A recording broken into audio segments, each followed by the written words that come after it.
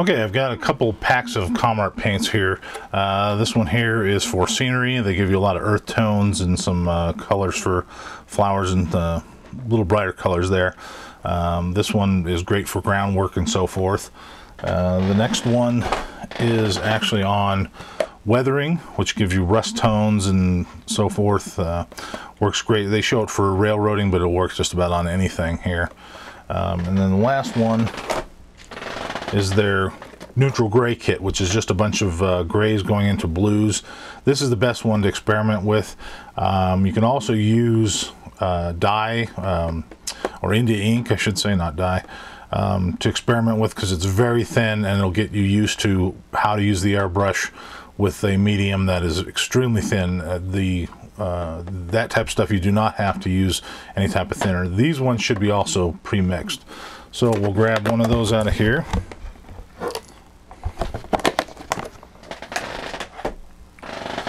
Okay, and as you hopefully can hear, it has a little ball in it to get it shaken up really well. And you definitely want to shake it for a little while, because it'll get all the particles suspended in the actual medium, and that's what you really want when you're airbrushing. You don't want this stuff to separate. Okay, now I've got my compressor turned on.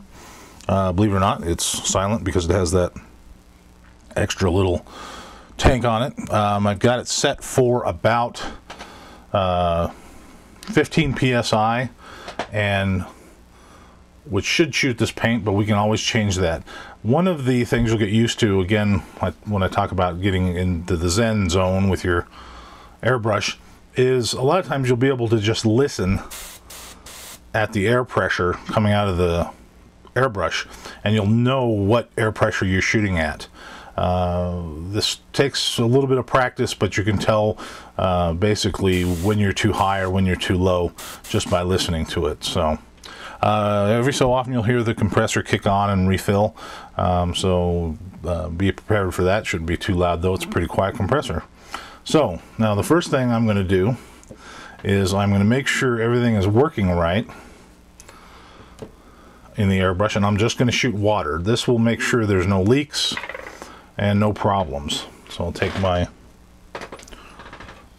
eyedropper and I'll just put a little bit of water in the color cup itself. And again, when I press down, if my needle is seated correctly, I shouldn't get any type of water through here. It should be just air. Then as I press down and pull back, I should start getting water out of the end of the airbrush. And I know it's hard to see on the video, but it's actually coming out. Water's clear, of course, so it's hard to see, but it's coming out okay. Doesn't look like when I press down I'm not getting any bubbling here or any problems here. Also, you can look at the water in the color cup, and if I press down and I'm getting bubbles, back bubbles in here, then I got a problem again. First thing to do is try tightening everything down, see what's happening, reinsert the needle, take it out and reinsert it, try it again, see if that takes care of the problem, and it usually will. So now that we know that everything's working smoothly, I'm going to dump out the water. I'm going to use my spray station and spray out the rest till it's completely gone. Okay, and just so it doesn't affect the paint that I'm going to put in it, take my cotton swab and I'm going to swab out the inside of any remaining water in there. Double check, make sure that none of the swab got in there. You can kind of see where the needle, you can actually see the needle going right through there, and you can see where it feeds down into the nozzle system. Okay, so I'm going to take the paint, twist it open. Now again, this should be set for airbrushing. To double check that, what I'm going to do is I'm going to take one of my cups here and I'm going to pour a little bit in the cup.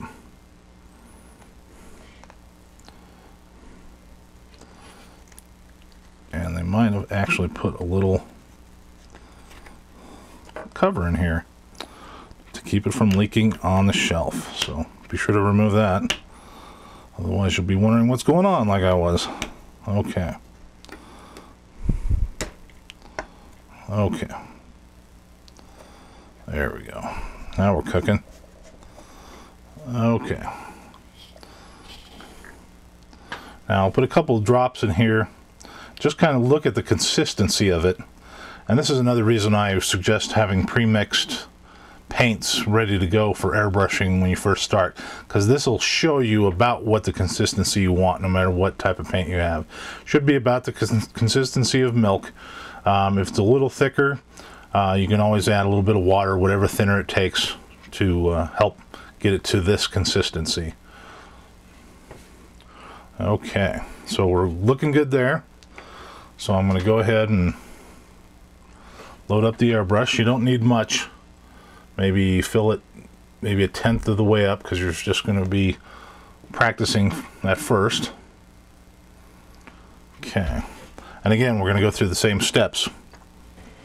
We're going to press down, make sure there's no bubbling anywhere, make sure I'm not getting any problems with it spraying out when it should just be air, and then I'm going to start pulling back slowly.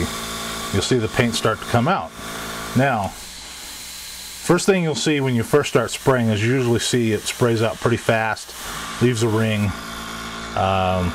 looks kind of bad. So that's okay, because when you first start experimenting, you're gonna get weird effects anyways. So try pulling down the trigger and pulling it back. Sweep back and forth a few times, making slight lines. And you can see it's spraying smoothly, but it's actually flecking around a little bit. And if we go a little thicker, you can see it even more. Okay, and what I'm talking about is right on the edge there, there's a lot of splatter over the edge. Now that can be a couple of problems. Could be air pressure that's basically not enough. What happens is the air pressure will come out with the paint. The paint is not being directed very much by the air pressure, and it just wants to scatter. It just takes off and it just makes a big wide pattern. So you got to be careful of that. So what I'm going to do is I'm going to change my air pressure, and I'm going to increase the air pressure by a little bit. And you can kind of hear, so I can go way up or way down. So we'll increase it a little bit more, and we'll try it again. Okay.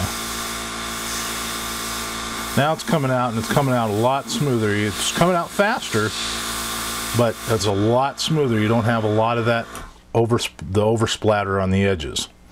So now to just give you an idea of how things can go wrong and what you'll see if you do it too much one way or the other, I'll lower the air pressure.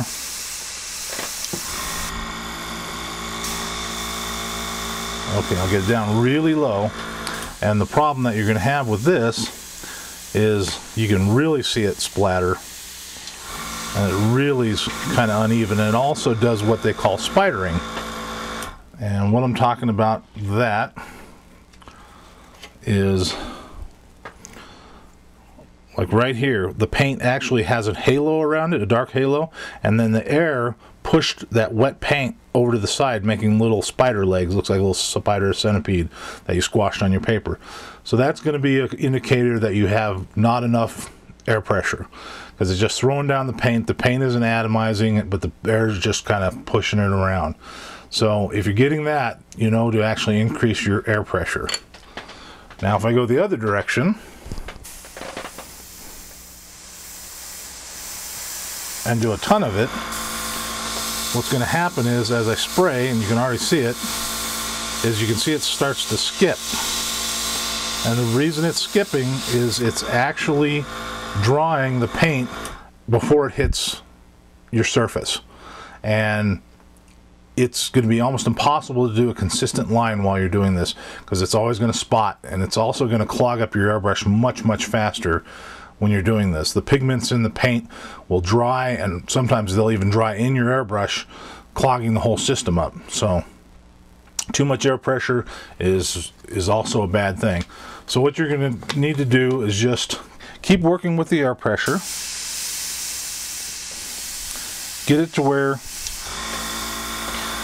you're getting a nice comfortable pattern. A little bit more. And always listen to it. As you adjust your air pressure, press down the trigger and then increase the air pressure and you can hear it. And you'll know how far you're going. Okay.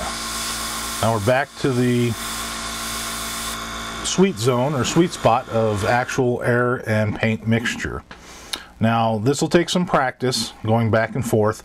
Like I said, use a water-based simple pre-mixed paint to get used to what you're doing. Usually use a dark color, either gray or black. That way you can really see what's going on. The other thing to help with airbrushing is a lot of times when I first start airbrushing a model, I get cramped, or I'm very hesitant in the way my arm moves. And it has nothing to do with the airbrush. So what I'll do is I'll do an exercise. I'll just take a piece of paper and I'll take a pen or pencil, something that's easy rolling, and I'll just make figure eights, circles, squares, and I'll just get my wrist loose and be able to move in all motions. Especially if you have a little bit of either carpal tunnel or arthritis, this is almost a must. But even if you don't, your hand just during the day gets stiff, your muscles get stiff. So just work all those out, move the pencil different directions, move around. This is the exercise training that you really need to do that a lot of people forget about. And their airbrush paint jobs will go from looking very stuttery to an actual smooth on the same paint job. So if you want to start out with everything being smooth and your wrist movements being very smooth, also swipe like this.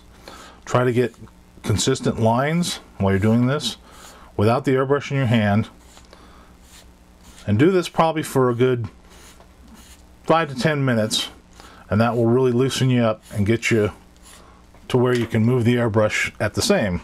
And then do a practice with your airbrush doing the same motions, doing figure eights, loops, squares, and then lines. And this will get you practice and get you loosened up. Now, one of the other techniques of getting used to what your airbrush is going to do is where it's going to shoot.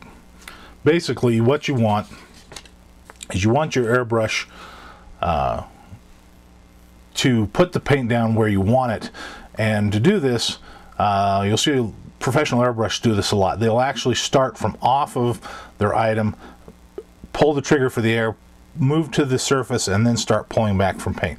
This does two things. First thing it does is if you have any paint buildup on the end, the air spraying it out will make a splatter. It'll clean it out, and it'll clean it somewhere where you don't want it. If you do it on your model, it's going to leave a splatter and you're going to be frustrated. So doing that beforehand, before moving into your surface, cleans the tip off for you. The second thing it does is it gets you on track to what you're going to be painting. You can always tell if you paint and then pull onto your surface, if you're not where you want to be and you're only doing air, you don't have to paint. So you can start over, you can do it again, you can keep doing this until you actually are on the line you want, and then that's when you actually pull the trigger.